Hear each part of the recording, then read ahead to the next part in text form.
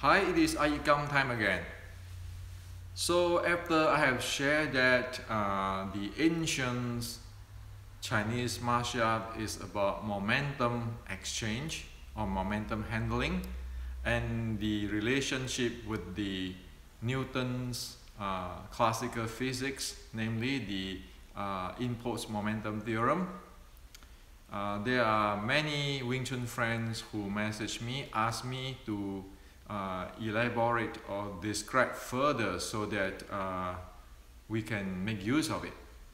Okay, so today I like to share with you, okay, and I have my list here so that I can cut down the time to share with you because many things here.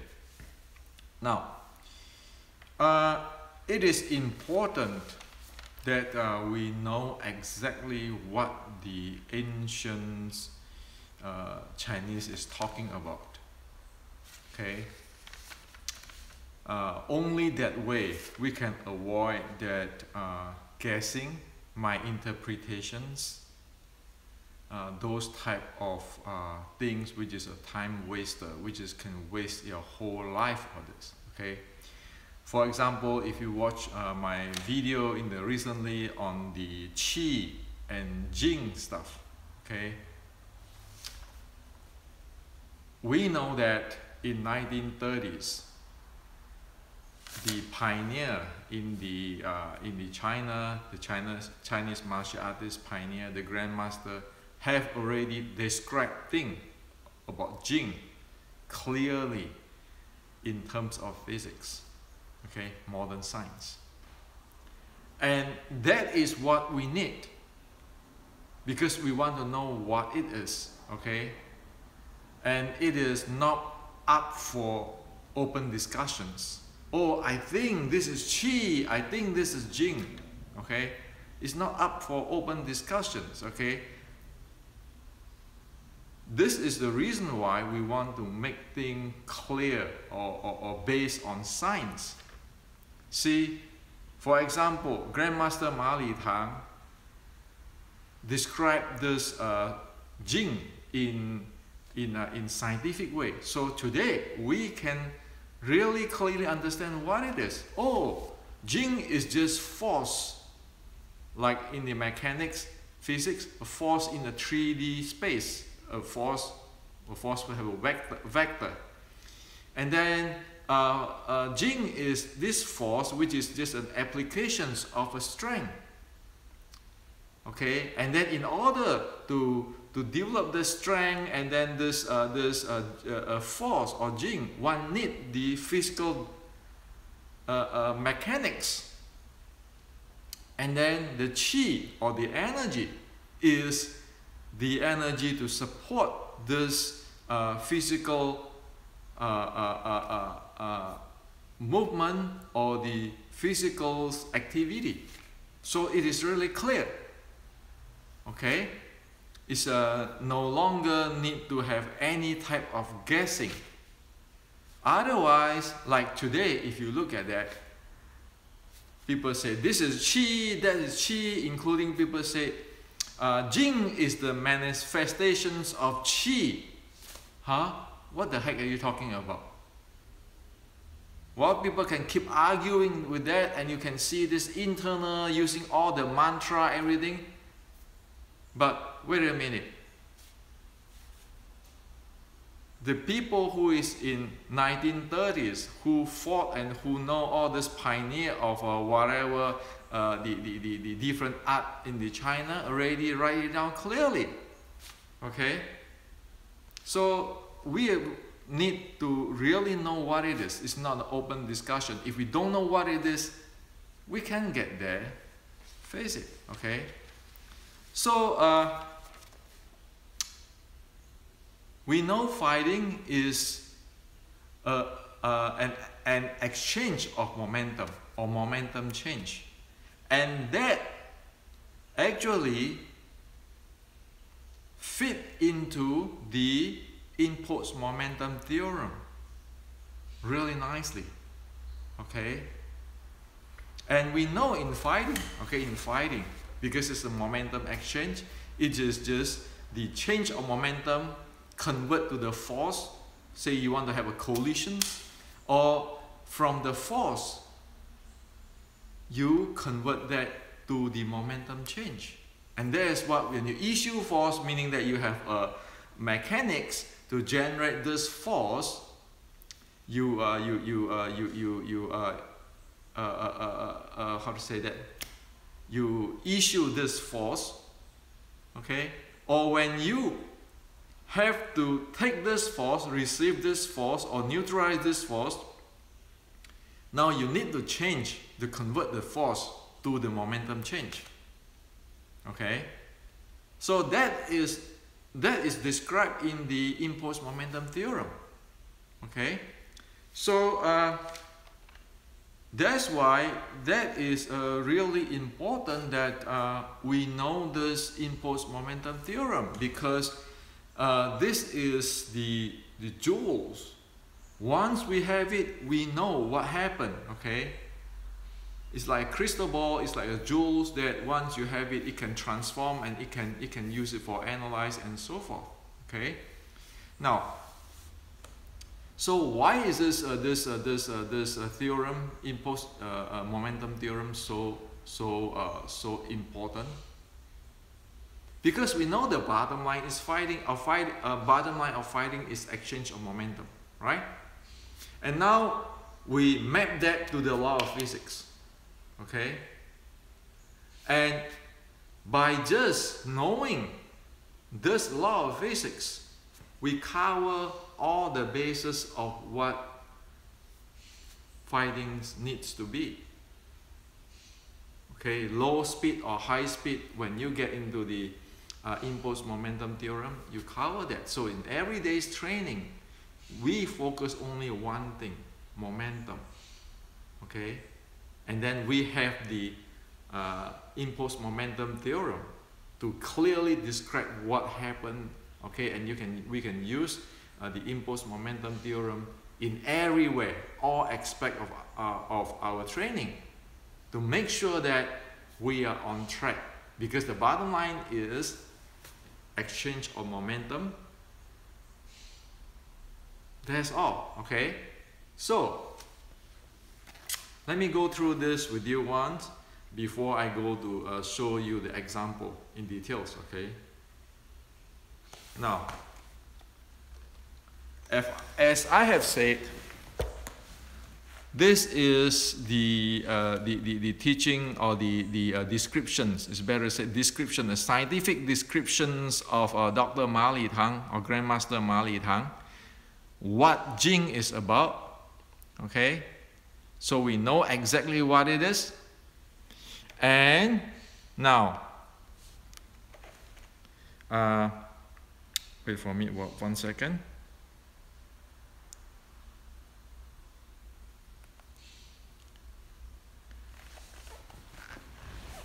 Now, this page, which is I sum up and I map everything up together, we know that if we want to do a conversion, okay, so this is the impulse momentum theorem. If we want to convert force to momentum, okay, or momentum to force, this is the relationship. So you know force here is involving the change of velocity, since our mass, human mass, cannot change, and then the time. Okay, so this equation itself tells us what is the component we have to be watch out while we convert from force to momentum change, and momentum change to force. Okay, so you want to issue force or fudging, you know that you are for conversion the momentum change to the force. And when you want to neutralize force, or you want to receive force, so forth, you want to convert force back to the momentum change, okay, or to dissipate it via movement and so forth. Okay, so this is the important thing. Now, this is about conversion force to momentum, momentum to force. Okay, and also over here we know that by handling this time here in this equation, we can control the penetrations of the force we issue, okay, or the collisions we created. Okay, that's the time. Okay, so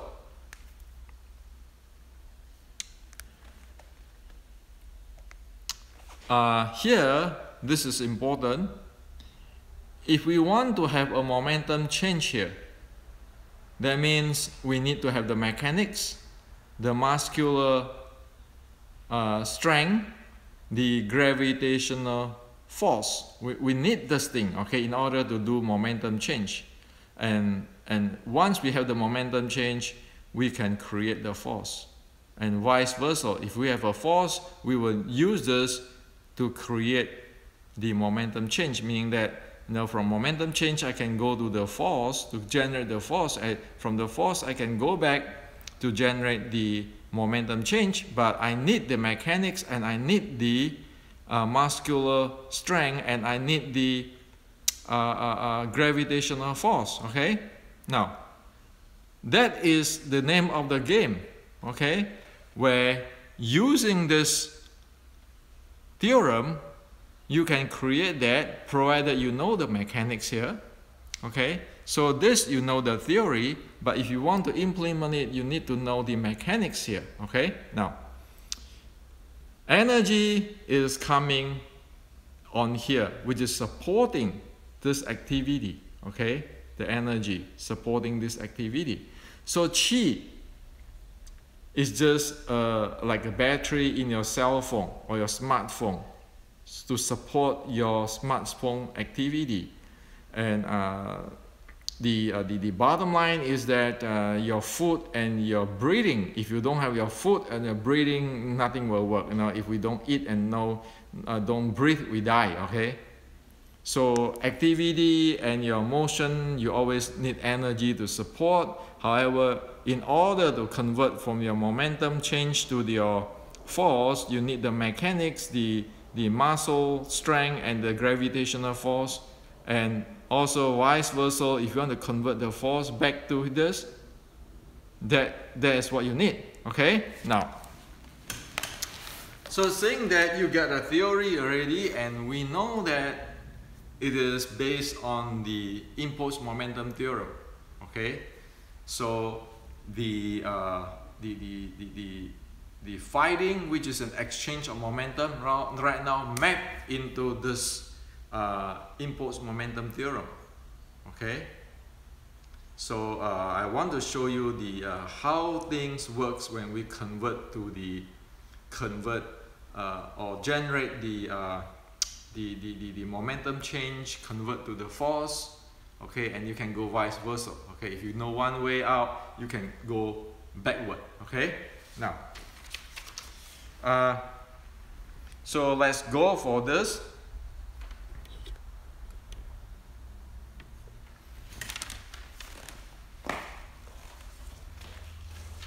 Now,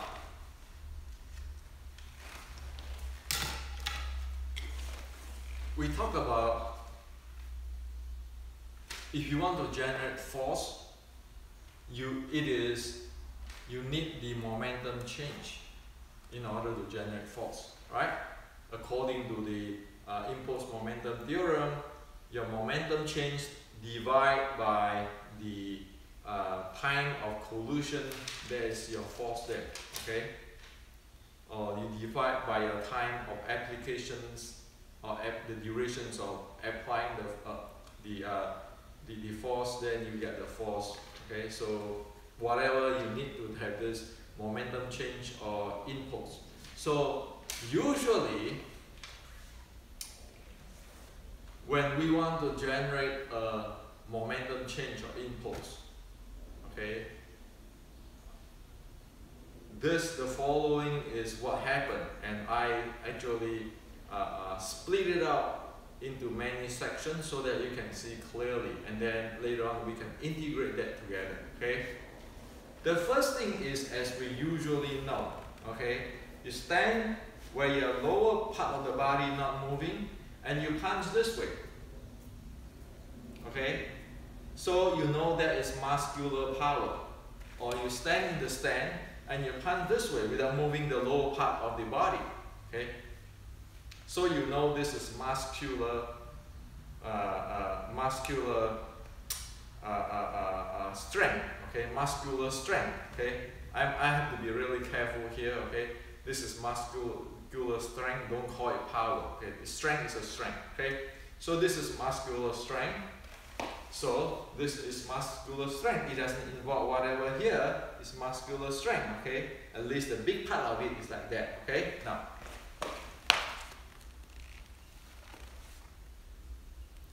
so you see here, change of momentum. Here is mechanic, muscular strength, okay, mechanic and muscular strength here. So the mechanic of this momentum change is this thing, okay. See, that is the velocity in my operation, okay, and there is mass there, so there is a momentum change. Like when this is for example here, everything's at still, velocity is 0, and this start moving, there is a velocity there. So from 0 velocity to some speed or some velocity, there is a momentum change, because momentum change is mass multiplied by velocity change, okay. And in this case is the muscle strength, okay. Here the same thing, this is muscle strength, okay. So that's one thing. Now the second type is, we know that that is what we call the gravitational force, okay.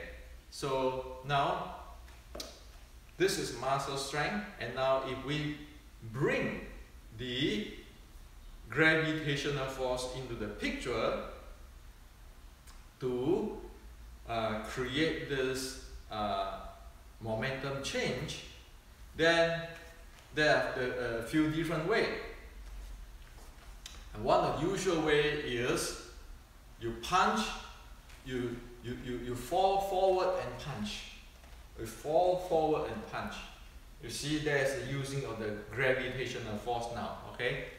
On top of this muscular strength, okay? You see that I fall forward. And then another one is as what we know as the falling step. It's fall downward. So the first one is falling forward, okay, like move forward, falling forward type of stuff. You see that? So my body weight is falling forward. The second is falling downward, okay. The third one is it is going downward linearly, but it is not as big magnitude anymore. Okay, for this one, you see, you can see me is a big magnitude, a big action that I fall forward. This is a fall downward big action, and for this one, it's still going down. Okay, going down. However, it is like a pressure down, press down, instead of going forward or going downward, okay? So again, okay, forward, falling forward, falling downward, okay? And then this is just pressure, okay? And then, now, we want to get another thing, is spin. Okay, so it's spin, it's torquing downward, pressure downward with torquing, okay? So this is pressure downward with torquing, and then this is a linear down pressure, and then this is falling down, and then this is falling forward, okay? So usually there is this 4 type of mechanics there with the muscle, the muscle strength, adding the the gravitational force, okay? So that is the 4 type of mechanics, okay? Now, Wing Chun, as you see in the Chun set, it is all on this torquing pressure, Okay, torquing pressure. Okay, and it is not like usual people say fajing. Okay, you see, I don't move my body. Okay, even though they say that they are not using their body weight, like in this more large degree way to falling downward or to falling forward, they still using their body weight linearly to press on the ground. Okay, this is what usually people do fudging. Okay, or issue force, those kind of stuff, whatever people want to call. For Wing Chun, as in Cham Kyu Sek, okay, as in Cham Kyu Sek, the Guan Sao stuff, actually it is the force, the gravitational force we use it, okay, it is a torquing, spiraling pressure down to the ground. Okay, all of those are using body mass to generate that pressure because it's gravitational force. It's just a matter of what is the magnitude. Okay, so you can say, oh, this is the external arc. This is external arc. Falling is the external arc. And you say, oh, this is the internal arc. Well, you're still using the same type of a gravitational force. It's only the magnitude and the refinement of the mechanics. Okay, there's no chi there, there's no secret stuff there. There's just handling of the body. Okay, remember, jing or force is just the applications of strength via body mechanics. That's what it is. Okay, now, so you can see that this is the force generations from the creations or the generations of the momentum change. So in other words, again, if I want to create a force, I want to generate a force, now I can use the mechanic, which is using my muscle and using my gravitational force, such as if I fall forward with my mass going forward using the gravitational force, and then my muscle strength, and I strike like that. Okay, so with this mechanics, I generate the change of momentum. Okay, because velocity is involved here. Okay, from here, velocity is involved here. There's a change of momentum, and when I strike it, I convert that to the force. Okay, same thing is, even if I don't want to do anything, but I say, okay, I just want to use the press. Okay, that's still gravitational force.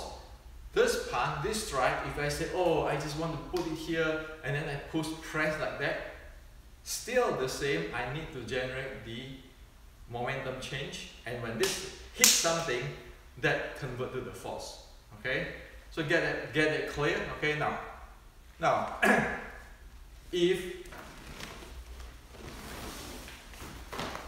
there is a force coming to my body, there's a force, or okay, if this is a force, it's a collision. If it's a pressure, meaning that the force divided by the amount of the area, there's a pressure. So if this is a pressure come to my body, okay, a pressure, okay, come to my body, then I can use this pressure to convert it to a momentum change, to a movement, a momentum change. Say for example, he pushed me and I turn my body.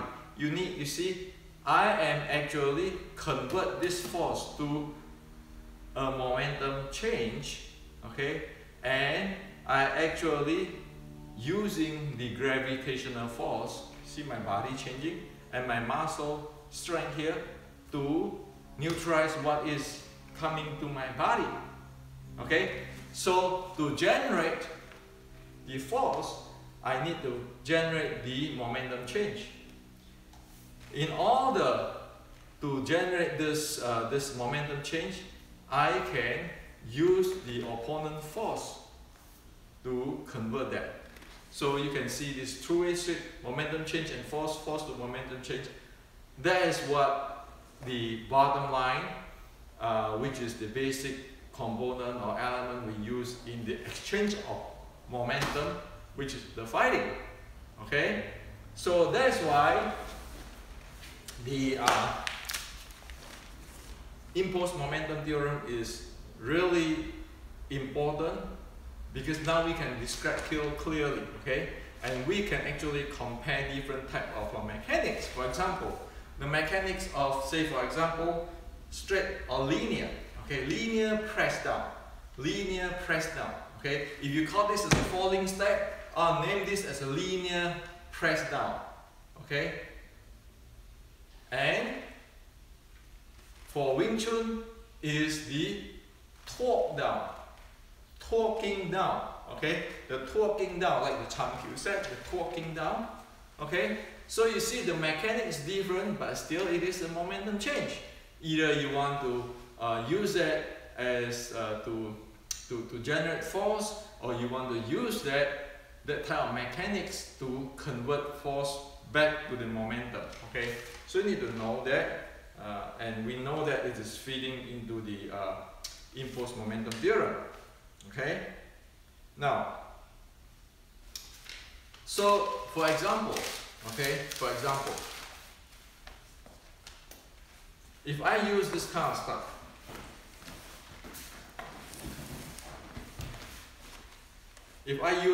stuff, this is actually an opposition against him, right? So he pushed me in. Okay? And the force is coming at my body. Okay? The force is coming, I want to convert it back to the momentum change in order to handle this incoming force. So of course, my body will turn, okay, to generate that momentum change, and using the help of my muscle strength and the gravitational force to complete the job, okay. Now, the same thing is this.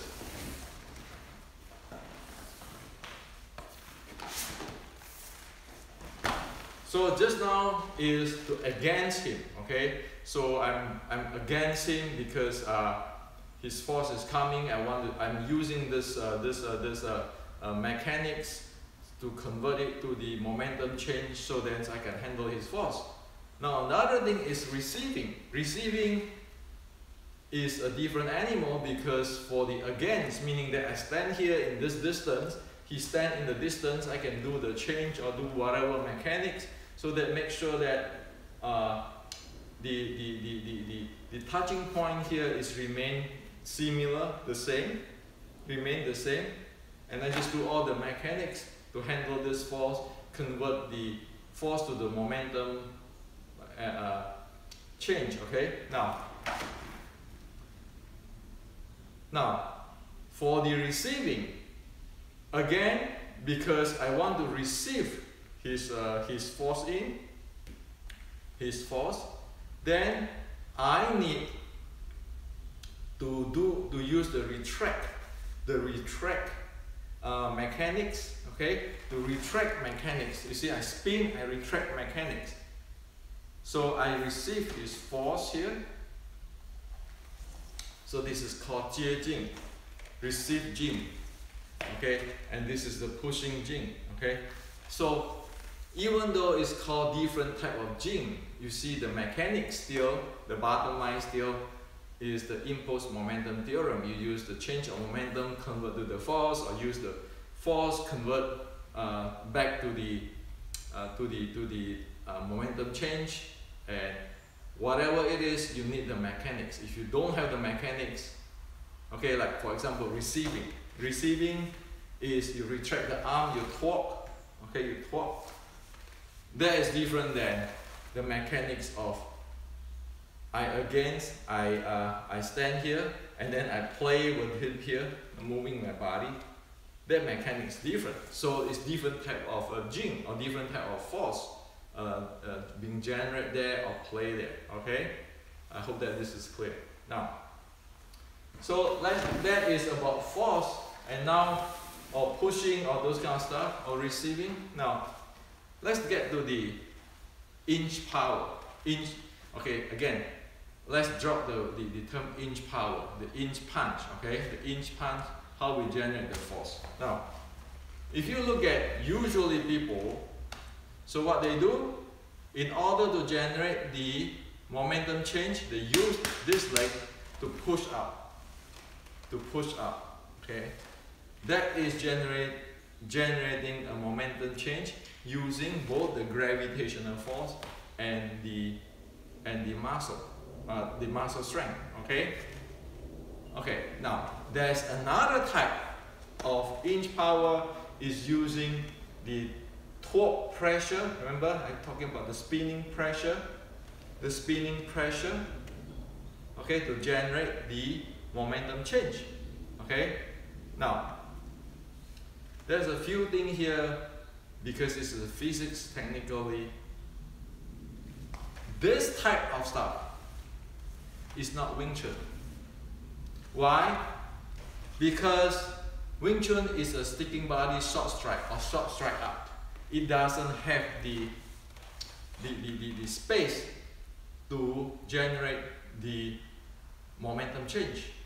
So Wing Chun, as in Cham Kyu, is using this torque type pressure down to the ground type to generate the momentum change, okay, and to do that inch punch, okay. Now, the snap, okay, this snap is actually to shorten the durations of the impact, thus it can penetrate, okay. If I don't have this snap,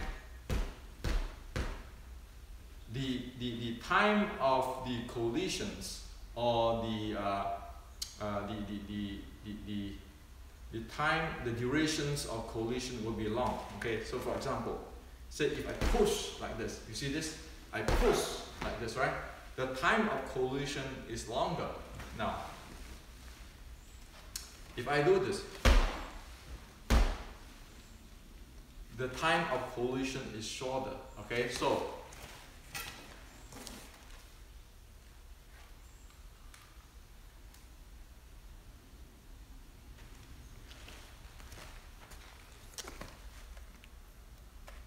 as is in this equation, if the time is shorter, the force, the magnitude of the force become larger. Okay, this is, if this time become larger, this becomes smaller. Okay, so the Wing Chun trademark is that snap. Okay, and the real Wing Chun inch power is the torque press with this snap. It's not this. This is not this type of stuff. It's a long feet stuff. It is this type of stuff. Okay, the torque. So this is according to the Cham Kyu set. If you can see, okay, it is there. Okay, now. So that is the example, and because of this, we have to watch out because we want to use the gravitational force. The lower forearm from the hip, the knee to the ankle to the feet ball, we have to be able to have a good handling of that. Okay, either you want to do the fall forward type of a mechanics for generate the momentum change, okay, or you want to do the falling step type, or you want to do the straight press, the linear press down, you see the linear press down, or you want to do the torque press, all this lower forearm has to be really agile and be able to handle.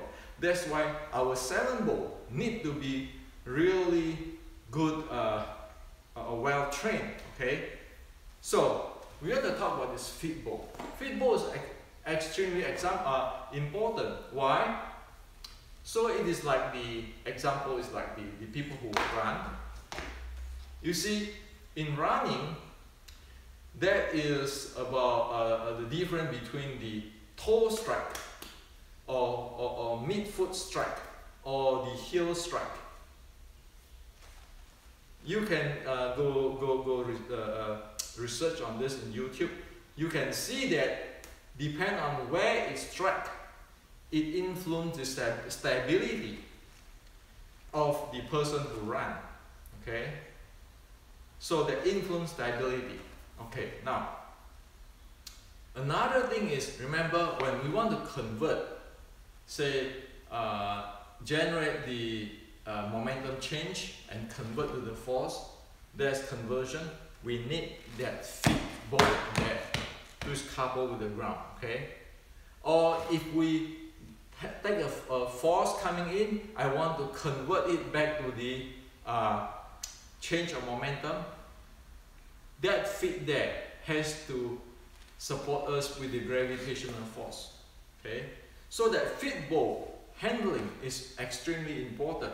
And in Wing Chun, we always using what? The mid-saw. If you look at the running, it is the mid-saw. You know, that the mid-saw type, not the heel. If you use the heel, because the heel is pretty, how do you say that, solid stuff. It doesn't have much springy type of thing. You strike the ground, it has a shorter impact time as in the collision time as in the impulse momentum theorem. Say for example, if we jump down from a stool, if we have a straight knee and then we have we jump, landed on the heel, you see how much damage it is. But if you landed in the mid-saw, then due to the impact time is longer in the mid-saw, then the damage is less than you hit on the straight knee down to the what do you call it, to the heel.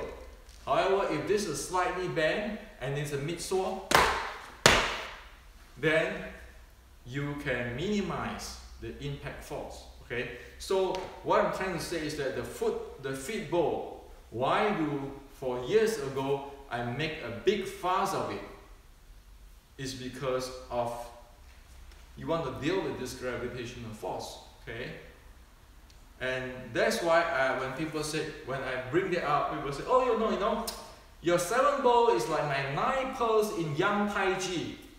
Forget about it. Okay, don't make those kinds of interpretations or conversion or guessing. I'm talking about this. You can go read on running, what the science research has been done, scientific research has been done on how this feet ball, this saw, how it handle the gravitational action reaction force, those things. Okay, because it influences your body stability and influence your capability to create the momentum change to generate the force, and it influence how you take force in, okay, to convert it to momentum change to dissipate this force or make use of this force. Okay, so I hope that this is clear for that. Okay, now just now is nice. If it is, you know, like demo, low speed is nice. But fighting is an exchange of momentum in high speed. Okay? So whatever just now what we talked about, apply. However, there are many two more things we need to watch out. So the first thing is actually our footwork. Our footwork. So footwork is about mobility, right? The second thing is the body handling. Okay? So these two things we need to be watch out. So take a really simple example. If you go running, this usual running, run as fast as possible, because high, you know, it's a momentum change. Running is a momentum change too, right? You see that if you have no good control on your footwork, including the feet ball I mentioned, okay, you can cause a whole bunch of problems with the knees and so forth. okay, long term, but in the short term right away you can find out that it becomes unstable. Running is unstable, okay? So when it go unstable, the body is wobble around, and because it's wobble around, the body is wobble around, it get even more unstable, and it can get to the point of very difficult to control if you do not have a well-trained footwork and the body handling, okay? So at high speed, everybody can go try it and run, okay? And see, is the body wobble, okay? If it's wobble, that means your impulse momentum conversion, your force and momentum change conversion is very low effective, low efficiency, or even unreliable. So at the high speed, if we don't train them, the footwork and the body handling, one will not be able to do it in the real fighting, even though if one knows this momentum impulse momentum theorem, okay, because those are low speed stuff. Now we want to bring this impulse momentum theorem to high speed. So we observe all this body. Okay, the body must not wobble, because if the body wobble, then we have to use a different mechanics to stabilize this body, and it's actually make it really ineffective or uncontrollable. Okay. So this body's handling is what I call the background momentum. Okay, and background momentum meaning that can you handle your bodies and your footwork all is one piece, so that it be able to be smoothly to do the force and momentum change conversion or motion. Okay, can you do that? Another thing is, because everything has inertia. Say I go this way and suddenly I want to turn. There's an inertia. My inertia go this way and I have to turn. Can I handle that properly? That is about the background momentum. Okay. So again, if somebody said, well, I want to stand there and use my tang tian to roll all around, well, watch out. What are you doing there? Are you increasing the force? Are you increasing the proper momentum change so that you can convert that to the force? Or this tang tian change or all this thing, like a show business, is turned into against you because it becomes the body's wobbling.